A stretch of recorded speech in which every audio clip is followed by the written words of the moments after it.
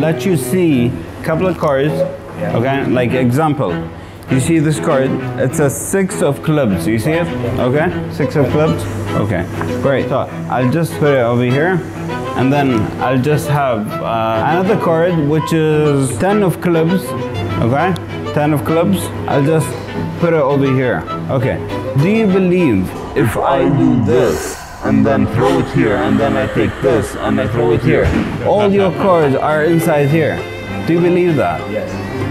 You believe that? Okay, that's great.